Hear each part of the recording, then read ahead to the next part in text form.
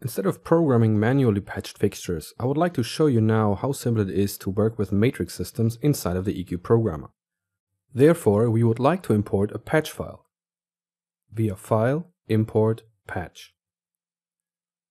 You can create a tutorial.patx file by following the Patchler video tutorial. After the import, we can find 1600 RGB faders called unit inside of the fixtures window.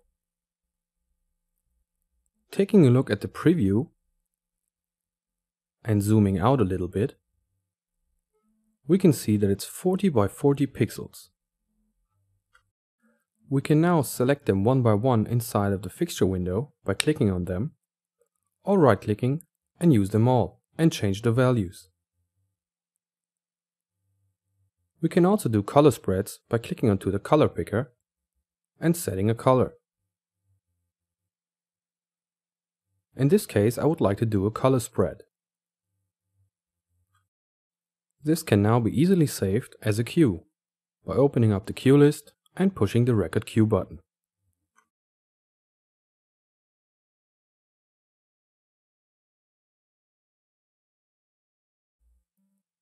Let's close the cue list window for now and clear the programmer and do an effect on it by using all and then clicking onto the FX Create button. I can now select which color channel I would like to add an effect to. I can set the touch position, so the start position of the effect. And I can choose out of the functions available inside the function dropdown. In order to have a better visualization of the sinus curve function, just click onto the Mode button.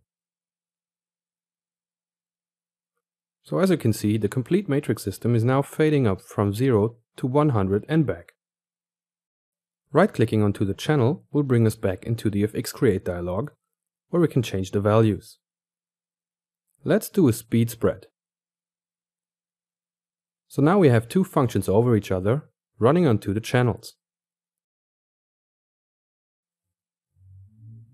Going back into the FX Create dialog, we can change the values, and I will change here from a speed spread and to a phase shift spread.